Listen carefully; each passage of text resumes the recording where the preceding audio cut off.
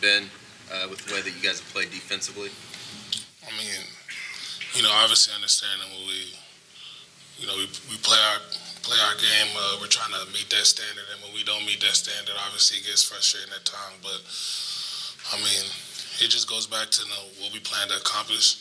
So obviously, getting the win was great, but according to how we wanted to get done, it didn't happen. So just an opportunity you got to take to get better and get back to our craft. Looking back at the Saturday night, what did you see that you felt like didn't meet your standard, and are those things that are fixable, you feel like?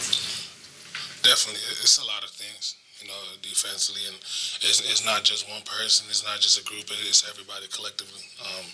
There's 11 guys on the field at the same time, and we just all got to be on the same page and trust the coaching. There's a lot of things that we could have done better. We could have executed, but at the end of the day, that's what practice is for. So we got an opportunity to be better at that. You mentioned it's not just one group, but as a leader on that defensive line, how do you think the defensive line have played these last 2 games? I mean, again, according to our standard, it's not where we needed it to be. And again, there's a lot of things that we could have done better. There's a lot of, even for myself, there's plays that, I owe it to myself to didn't make.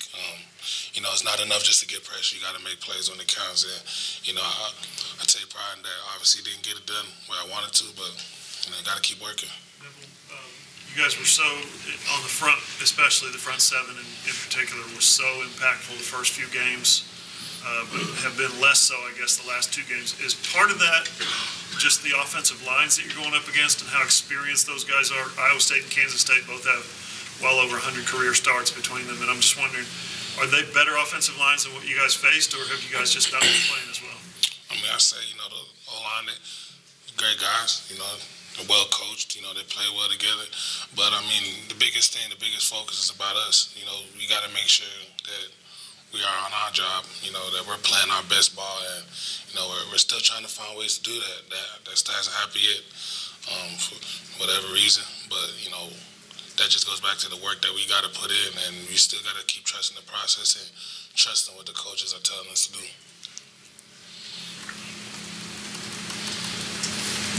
Does that become tougher after the last couple of weeks to still keep that confidence and keep that trust and try not to do too much now? I mean, it's definitely a challenge, but obviously, I always see it as an opportunity as well.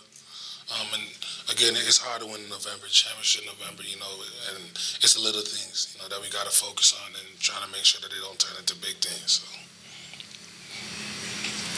Lincoln made mention how when you guys played at Kansas State, it was a hostile environment, the first really hostile road environment you played in all season. How do you see things changing when you go to Baylor this weekend? Because it's going to be that similar hostile atmosphere. I mean, Baylor, great program. They're undefeated. And it is going to be a tough environment, but again, it's not anything that we're not used to. And again, it's just about being us, focusing on the task at hand and making sure everybody's bought in. And, just doing, if everybody can do their job to their best abilities, we don't need nothing else, nothing more, just everybody at their best and playing sound football. I think that'll take care of itself. Neville, I've heard several former players say that we're down on the sideline, say things like when the crowd left in the fourth quarter, the energy left the stadium. Do you guys feel that as players? Does it impact you? Not really. I didn't really take that in. I mean, at the end of the day, you got to play ball no matter what environment you're in. It's about making plays. It's about being effective, and there's gonna be opportunities. There's gonna be times where you don't have that crowd with you. There's gonna be times that it will be. But at the end of the day, it's about making plays on that field, regardless of where you're at. I know it was your red shirt year, but what do you remember about that 2015 trip to Waco? My red shirt, I didn't travel.